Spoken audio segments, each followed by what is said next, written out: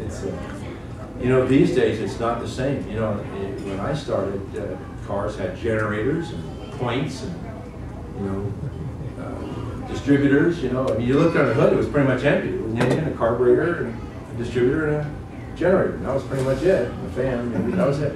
And now it looks like the dissection of some animal. You know, all these things, all pointed, it's all full.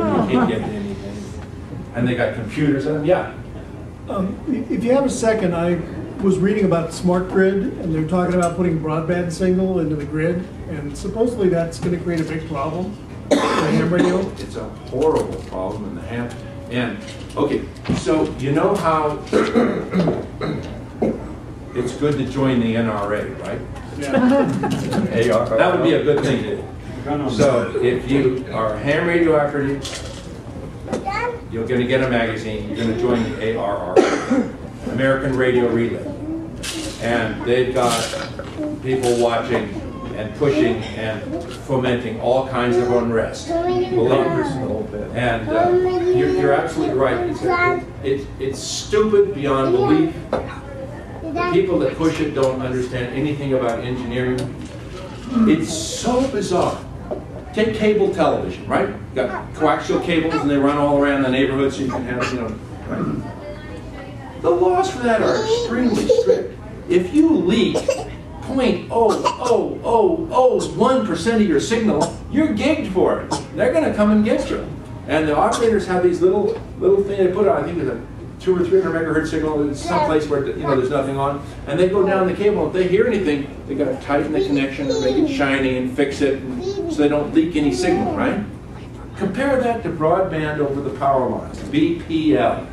We don't want this. BPL, broadband over the power lines. You take two wires like this on a cross arm on a telephone pole, and you put the signal on it. And as I explained in my class, if you have a loop, how well the loop radiates is the fourth power. What that means is if you make the loop twice the area, it's going to be 16 times more effective radiating signal. Now, you take power lines that are, what, you know, several feet apart and hundreds of feet long, that's a huge area. And it means all the signals they put on there just radiate out in the air and clobber the ham radio signals. Now, some companies, now remember I told you you have these ham radio bands? There's one at 1.8 megahertz and one at 3.5 and 7 and 10 and 14 and 21, and there's a bunch of them. Okay. Well, what they did was, I mean, I gotta hand it to them. They don't want to trash the ham radio stuff. So what they did is they made their thing work like this. They have all these notches in it. So they transmit everywhere, but they carefully notch out where all the ham bands are. Well, it helps. You know, with the proper equipment.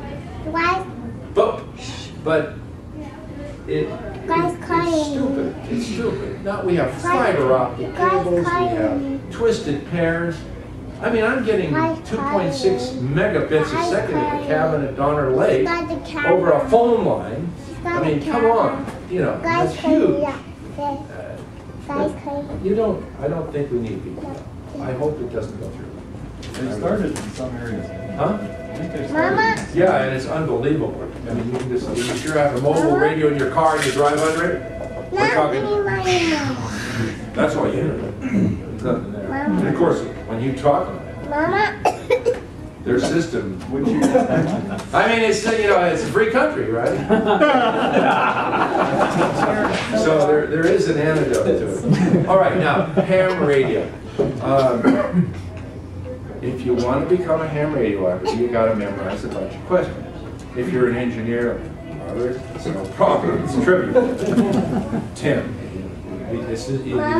it's sort of like, all right, if you've got you know, 7 spades and 7 clubs, then you're not going to bid hearts, right? I mean, you know, it's for sure. I mean, it's easy for us. For you guys, the questions won't be easy, but you're safe. All you need is a little personal motivation. They have a fixed set of questions that they ask. You memorize the questions. If it says Labascus and Lamanastash, you read that, you say, oh yeah, 12. Yeah, I knew that. You know, I mean, it's easy. It's easy. You have to put some energy. It's like anything you want to do. You put some energy in it. You don't hit targets by accident. You practice. You practice. There's a lot of things you have to do right. And so you just spend a little energy and time in it, and you can do it. It's not hard to do.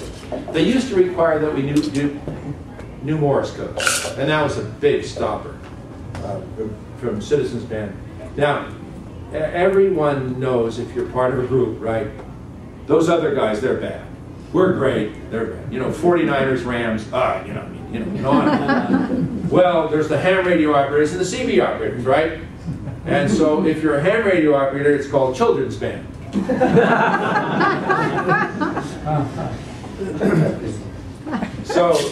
But we're all proud of what we do and what we have, and I'm sure that they're proud too. And so you memorize these questions, okay, and you get your exam. Yeah, go ahead. And they're multiple choice too. Oh yeah, it's multiple choice. I mean, you know, and but you know all the choices because they're all printed out there for you anyhow, right? I mean, it's the same multiple choices. It's the same. I mean, you know, you get to read the questions. Hey, it's like my midterm exam. Yeah. So I put 10 questions on the exam. I give the questions on the exam before they take this thing. I do it. Yeah, but they're not multiple choice. No, they're not. It's not. Once in a while, they're true and false. So you have to have a license to be a ham. You have to be licensed. Oh, thank you. I should have said that. Yeah, you have to have a license to transmit. You don't have to have a license to receive. So, you know, I mean, just to get started, you can buy the thing, but you're not supposed to talk, right? Where do you go to get the license? Volunteer exam. I'm going to get into that. Okay. I'll talk about Okay. it. All right. Robert will cover that. All right. Now, everyone has different things they like to do. I like the square dance. Some people don't like the square dance. Some people would rather go shoot guns. But whatever. You know, you got stuff you like to do. All right? And so, in ham radio, there are so many different things. Some guys, I mean, we used to have World War II teletype. We transmit the teletype. And now there's guys that love transmitting TV. And you transmit, but it has to be very slow. It's called slow scan. And you can send a picture. And there's emergency communications. I mean, if you're really gung-ho, probably Robert and Tim only. But you can bounce your signal off the moon. We do that. There's all kinds of nets where people meet weekly or daily. That you get to know the people. They provide some community service.